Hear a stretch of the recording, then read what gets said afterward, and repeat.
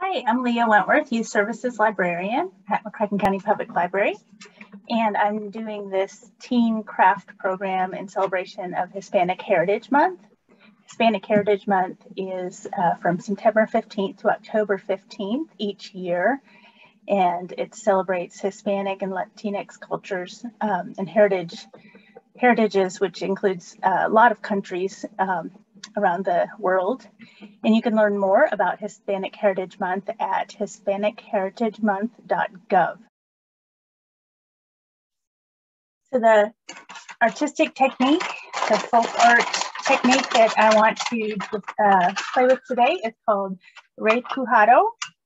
And in your kit that you have picked up from the library, hopefully, you have a tin tiny pie pan and some permanent markers of assorted colors and some design ideas. I am choosing the sun and moon to use for mine. Repujado is a technique of using a rounded tool on the back of a sheet of soft metal to create a raised design. So we're going to use these pie tins and we're going to use our markers with the lids on as our rounded tools for this today. And we're going to try it out. If you want to look at some awesome examples of current Repujado technique, there is some art by an artist named Luz Belida, and her website is artmexicanoluzbelida.com, and here's what that looks like on her website.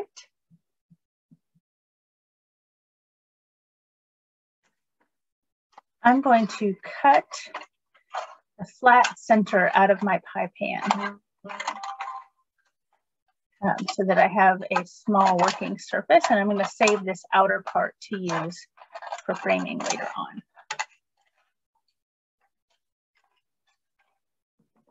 To get started, so I have my small tin circle. It's slightly thicker than foil, but not too thick. You can do this with any thick foil or aluminum pan that you can find if you want to find a bigger canvas to use. And then I'm going to trace my design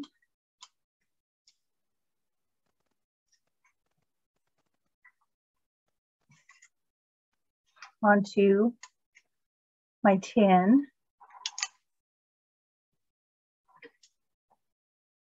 I might have to press hard. And I'm doing this on a wooden table, and you can see my circle that I've just drawn, but it might be better if you can find a piece of cardboard. Let me find a piece of cardboard with paper to put this on.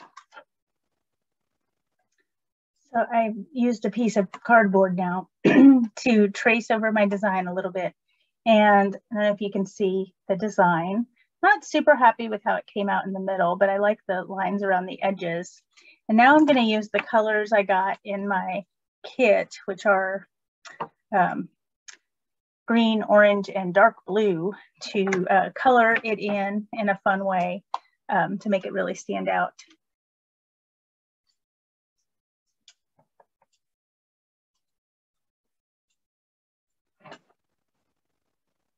I don't know if you can see very well with the reflection how this is going, but I'm going to go back in with the backside of the marker lid and flatten out some areas. Kind of did that in the center, but on the edges, I'm going to, instead of just doing the lines, I'm going to sort of tamp down the spaces in between, and then alternately, like every other space that I made on the outside border. Tore it a little bit on the edge too, but that's okay. I think it'll still look cool. It's my first time trying this, so it's kind of an experiment. So it's starting to come together. I'm just taking my time to fill in all the little spaces that I've marked off by rubbing down with the lid of the marker. And then now I'm coloring in those spaces. And I'm also been going to work with this outside part. I've been pressing down on it to flatten it and trying to push it back into a circle, which kind of takes some work. I am sort of pinching together little pieces of it, and I'm gonna put it back into a circle by pinching it together and continuing to press down and flatten it out until I have sort of another circular flat shape.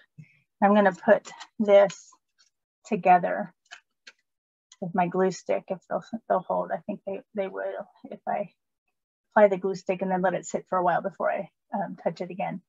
And then this is really easy to pierce. You could take a thumbtack or something and make a little hole if you want to hang it up, or you could glue it onto something else if you want to use it as a decoration.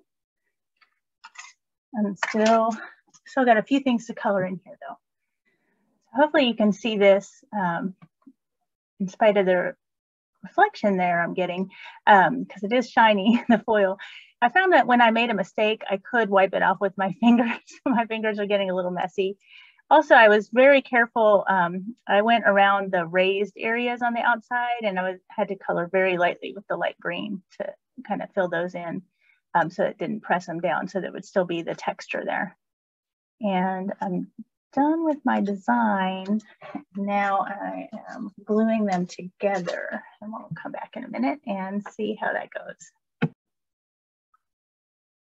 So I'm applying a lot of glue stick to this paper, and then I'm going to press down the background on it. And I think that will stay.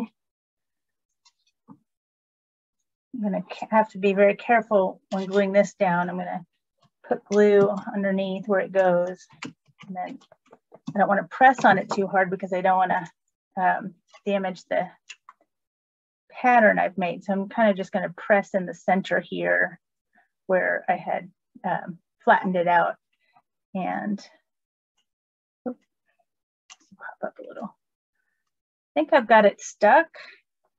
I'm going to let it dry before I handle it too much. And then I'm going to trim the paper on the background, or maybe color the paper a little bit so that it isn't just a big white field. So that's what I've got so far. I hope you enjoy yours. I really want to see your results too. So if you want to post them to us on our social media, we have TikTok, we have Instagram, we have Facebook, of course, and we have Twitter, and we're at mclibdotnet, @ MCLIBDOTNET. Look us up.